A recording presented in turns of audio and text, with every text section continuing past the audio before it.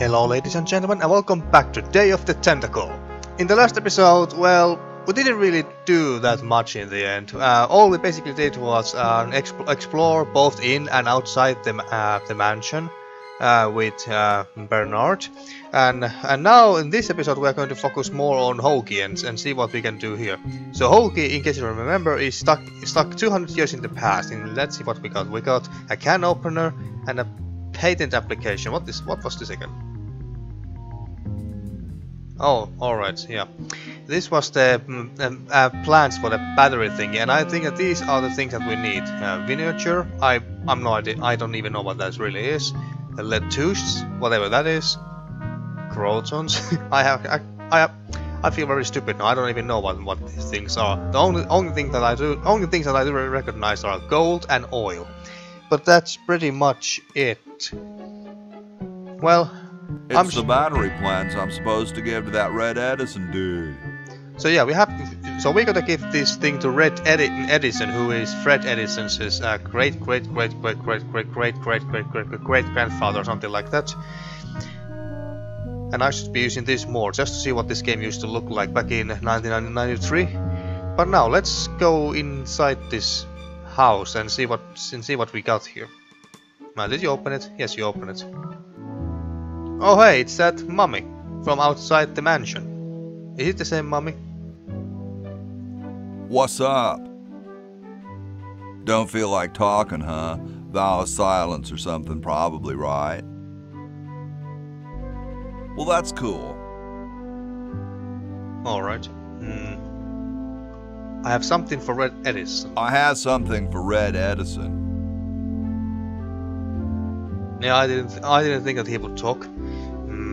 Might as well ask. Do you know where I could find him?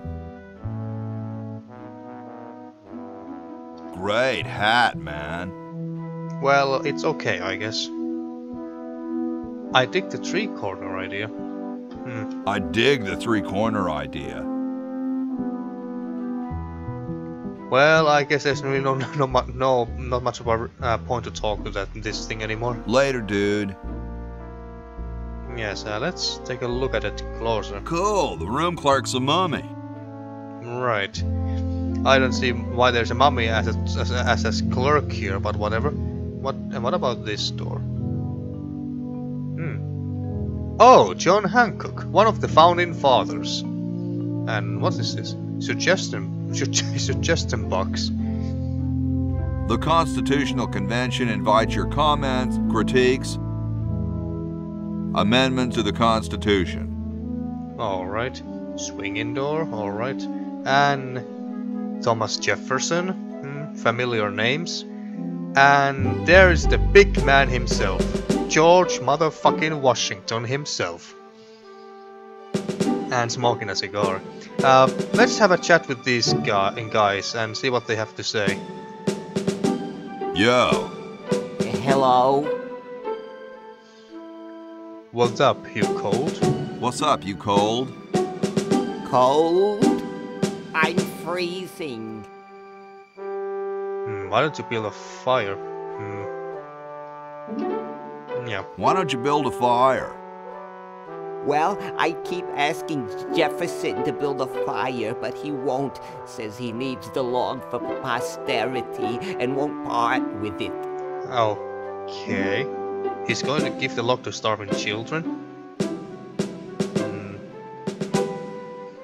You mean it's like a symbol of growth? You mean it's like a symbol of growth or something? I don't get any respect around here. Why, I bet if George I spent the winter in Valley Forge, Washington was cold, we'd get some heat in here. Alright. How come you sign your name so big? Awesome blanket there, dude. I didn't even notice he was having one. Alright. What are you guys doing here? What are you guys doing in here? We're writing a Constitution? We're drafting a constitution for the United States. Yeah, that's... Don't say draft, you'll only make me colder. Wimp. why don't you have some hot coffee? Why don't you have some hot coffee?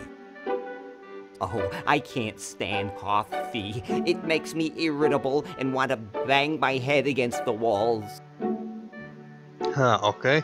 So there wasn't any historical references to the historical event where they threw all the coffee, or wait, was it tea? Coffee or tea out of the ships to the sea? The coffee tea that came from Britain, or something like. I remember reading about that, but no references to that. All right. You say that as though it was a bad thing. Have you tried decaffeinated coffee? Interesting. Have you tried decaffeinated coffee? I'm talking about decaf. Oh. I was just thinking that maybe we should have gotten him some decaf coffee or something from the mansion. Shouldn't you guys be working instead of just sitting there? Writer's block. We can't think of any amendments or anything, so we put a suggestion box over there. I don't suppose you have any brilliant ideas. How funny it would be if you could go back to present, copy the amendments or the entire constitution, and then bring it here. What about free sandwiches for all roadies? No music in elevators? Oh, I don't actually like that. You could guarantee the right to free speech. Well, let's just say this first, just because. What about free sandwiches for all roadies? No, there's no such thing as... Don't say it, dude. I've heard it before. Okay. Oh, we don't have the option anymore. Well, I guess we can do it again, but let's just say this for now. Awesome blanket there, dude. Thank you. It was given to me by my dear old colorblind Aunt Hattie. Alright. Well, how come you sign... How come you sign your name so big? How come you sign your name so big? Astigmatism. Okay. You mean you have like a childhood complex? That's where your joints hurt, right? I'm not even sure what it is, really. Let's just make a wild guess. You mean you have like a childhood complex? Alright, the truth is that a friend once told me that women go crazy over guys with a big signature. Well, I gotta go, dude. Let's try to stop again, because I Please, let me suffer in peace. Oh, god damn it! Because I really wanted to suggest him to give to add free speech, the right of free speech to the Constitution, but apparently we can't do it anymore. Well, shit. What about Thomas Jefferson? Hey, tall, dark, and spiffy. My name's Hogie. Well, how quaint. I am, of course, Thomas Jefferson, noted scholar, musician, horseman, student of the sciences, member of the bar. Oh, sure, I've heard of you, dude. I'm sure he has. What's in the can, Tommy? Oh, that can. Dude, is that like the Constitution? Where? I don't really see any papers on it, on the table, but whatever. Could you start the fire, please? Let's, yeah, let's just ask this. Is that the Constitution? Dude, is that like the Constitution? Right now, it's just a constitution, I'm afraid. We hit a slight creative block right after the preamble. That's why we put up a suggestion box over there. Oh, maybe now I can. Oh wait, has anyone ever told you you are a very snappy dresser? Okay. What's in the can? What's in the can, Tommy? Thomas. My name is Thomas, and this, my chubby friend, is a time capsule, filled with remembrances of our time to be revealed 400 years hence. I see. Could you start a fire? Could you start a fire, please? I'd love to oblige you, young man, but I can't. This is the only log, and I'm saving it for posterity. How is it possible that that's the only log? I mean, that you know what? I'm not even gonna question the logic here. How can you let Hancock suffer like that? How can you let Hancock suffer like that? A real man is warmed by the fires of his spirit. You should listen to Washington relate his experiences at Valley Forge and take heed. Right. How's the time capsule going? So, how's the time capsule going?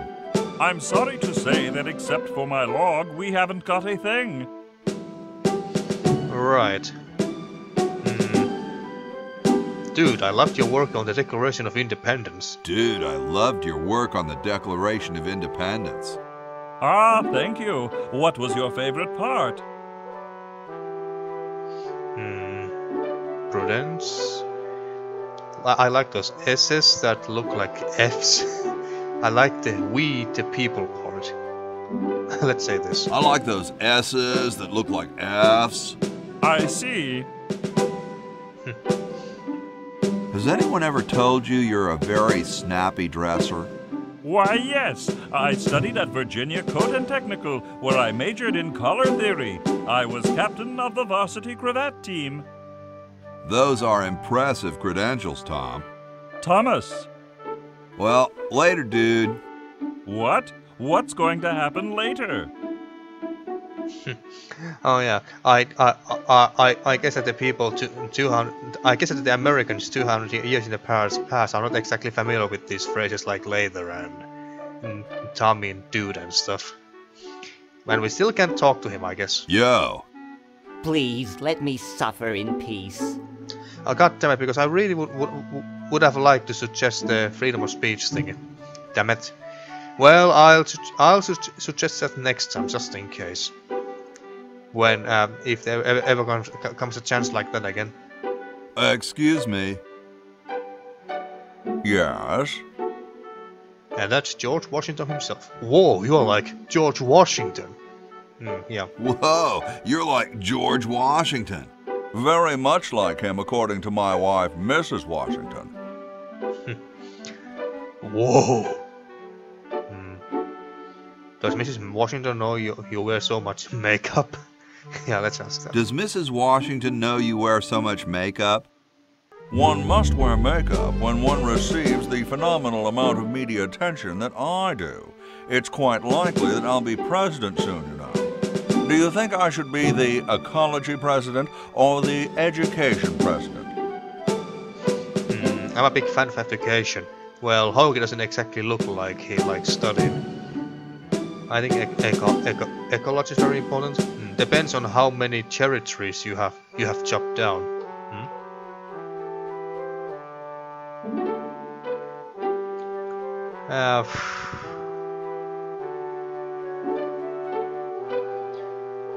Let's just say, whatever, let's just say education. I'm a big fan of education.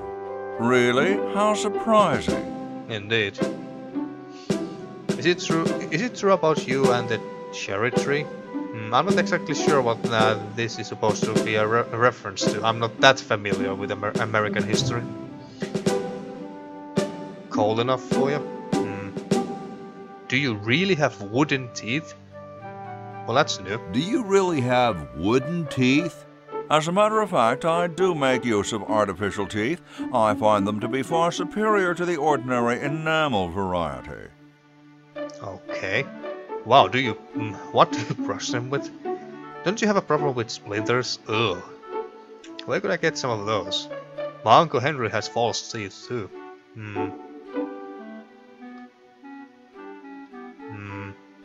Don't you have a problem with splinters? Don't you have a problem with splinters? I've been to war, boy. No one who's heard the thunder of musket fire, smelled the sulphur from a cannon blast, and felt the fear in the hearts of his comrades is going to be bothered by a little thing like, ah, blast it. Well, what about termites? Woodpeckers? Dry rot. Hmm. Let's just say woodpeckers. Well, what about woodpeckers? Hardly. Well, that was boring. What do you brush them with? Wow, what do you brush them with? I use a toothbrush, much like everyone else, and a bit of wood polish, of course. Right. I don't know how healthy that is to put to use wood polish and then put the thing in your mouth. But whatever floats your boat. Doesn't it taste awful? Yeah, indeed. Or don't they make disposable kind? Doesn't that taste awful? Not if you take them out first. Oh, okay. Where could I get some of those? Well, let's say this first. My Uncle Henry has false teeth too. Fascinating, I'm sure. Well, let's just ask this because I'm curious. Is it true about you and the cherry tree? Oh yes, it's quite true. Why, I've cut down acres of cherry trees in my day. Would you give me a demonstration? I bet you have lost it. You couldn't cut down a tree to save your grandmother. Would you give me a demonstration? Would you give me a demonstration? I don't see why I should. Cold enough for you? Cold? Why, you don't know the meaning of the word. I spent a winter at Valley Forge. Now that was cold. Why, my spit would freeze before it hit the ground. Okay, that's quite cold. Cool. Extremely. Cool. Extremely. Okay, so maybe we need to get this Mr. Washington here to chop down a cherry tree and then we use the logs from that tree to make a fire. That could be it. But let's see. Can we talk some more? Excuse me. Yes.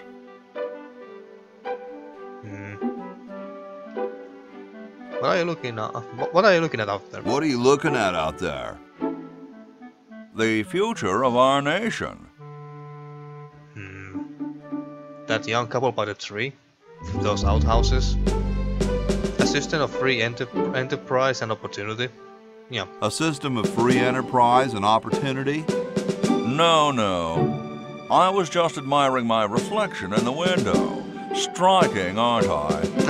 Oh yes, of course. Of course.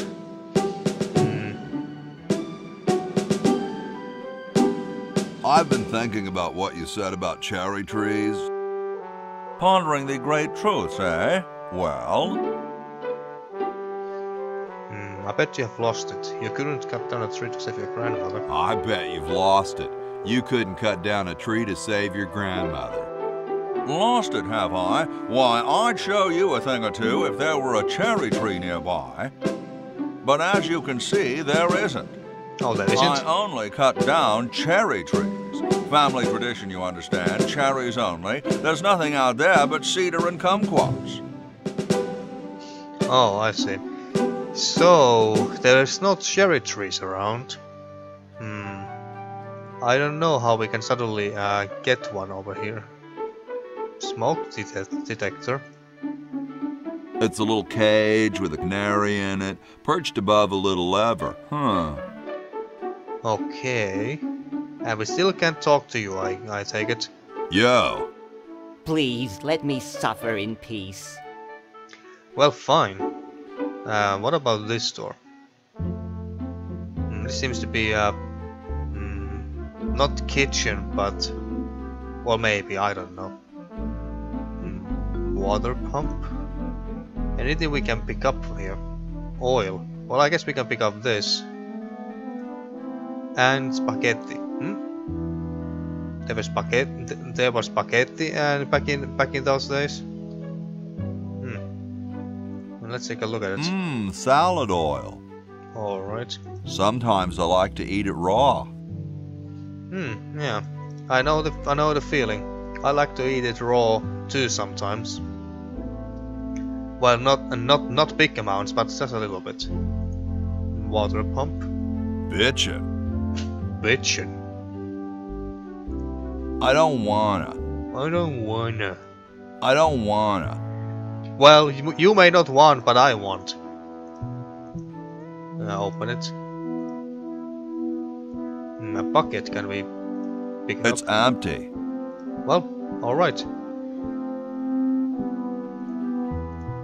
Buckets are bound to be useful in point and click adventure games, and a brush. Holy crap, we are robbing this place. Anything special in that? I hope this wasn't used in the outhouses. Oh, me too. And that's nothing. Oh yeah, and I forgot to use this. Let's see what these... Oh, that's what the founding fathers of the United States of America looked like back in 1993. Yeah. Alright. Now, was there anything else we could do? Or anywhere else we can go? What else is this? Well, this looks awfully familiar. Is there also a... And yes, there is. And that's Fred Edison, I take it. Yes, that's he. Hey. That he is. What is it? You look kinda familiar. You look kind of familiar. Of course I do. I'm Fred Edison, the inventor, not to mention owner of this inn. Perhaps you've seen my picture in some important scientific journal. Then again, maybe not. Yeah. Do you know Ben Franklin? Do you know Ben Franklin? Franklin? I would never associate with that overstuffed goofball. He has the stupidest idea about glasses with one red lens and one blue one. Right. So what are you up to? What are you doing? I'm inventing, you simpleton. What's it look like I'm doing? I know an inventor who looks a bit like you. Well, what are you inventing? What are you inventing? It's a new size-independent fastening mechanism based on circular geometry. Might as well say this one. I know an inventor who looks a bit like you. Well, it's not one of my sons, that's for sure. It appears that I, Fred Edison, foremost genius of my day, am to be the last in a long line of gifted inventors. My nearly indistinguishable sons have decided that they want to be artists. I think it was Jed's idea. Or is it Ned? Ah, well, the left-handed one at any rate. Must be some sort of bad blood on their mother's side. Now that's a bit harsh. So, see you Well, later. see you later. Oh, we don't You have... might if you cut that hair a bit shorter. Yeah. Alright, let's give this... Oh, I didn't want to look It's at the it. battery plans I'm supposed to give Yeah, to I that know. Fred Edison dude. Alright, is there a gift? Let's give it to him. Super battery, eh? Brilliant design. Sometimes I amaze myself. Now all I need is oil, vinegar, and some gold. Well, we got the oil at least. And this one, I hope that this will do. Give oil to Edison. Ah, excellent. I need that for my super battery. But I'm not sure that what the vinegar was exactly. Maybe I should look up on the dictionary soon. But what about spaghetti? What am I supposed to do with that? I don't know. You're the inventor. I'm sure you can figure out something. But I'm quite sure that. But it's none of these. It's not a can opener, a bucket, or a brush. That much I know. Anything interesting here? It's covered with plans and junk. Right. Any lab coat? It looks more like a raincoat than a lab coat. Can we steal it? Hey! No. Only employees are allowed to use that lab coat. Employees, huh? Left-handed hammer. All right. Oh. Just looks like a regular hammer to me, but then I'm no scientist. Can you pick it up? Say, that's a left-handed hammer, you know. I invented it myself. It was for my ungrateful slob of a left-handed son. Oh, well. Maybe we should give that hammer to his son when we find him. Oh, meanwhile. How about an amendment that the president has to be a human being? Please, this is serious business. You're right. Okay, well that was random. Let's actually go and test if we can talk to this guy again. Yo. Please, let me suffer in peace. Well, fine. Damn it, because I really wanted to suggest him that freedom of speech thing into the Constitution. I think I have recorded quite enough for this episode. We haven't really done that much in this one either, because we have, well, mostly just been talking to people and just exploring inside this mansion. And oh, hey, look at that! It's that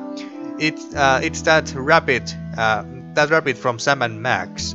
Oh, actually, I kind of forgot which one was which. I think it was Max.